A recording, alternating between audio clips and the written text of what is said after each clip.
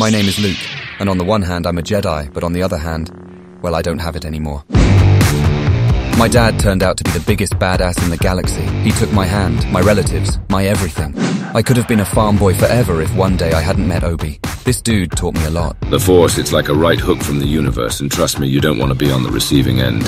Along with Obi and a couple of thug droids, we went on a dangerous mission to find and rescue the biggest thief in the galaxy, Princess Leia. She's so hot that I couldn't resist kissing her. Later I found out she's my sister. Talk about awkwardness. In the galaxy, there are all sorts of different lads. Some of them are nice fellows, some of them are dangerous bastards, and some of them will pick the side that pays them more. Like Han Solo. He's the best pilot with a passion for casinos and has a nose for good deals. And this is his mate Chewbacca. He's not just brawn and fur, he's a right beast in bare-knuckle fights. Mess with him and you are down. But above them all stands a dark puppeteer who pulls the strings of the Empire and does whatever the f*** he wants. And when I'm done with my papa, I'm coming for his senile ass. And may the Force be with me.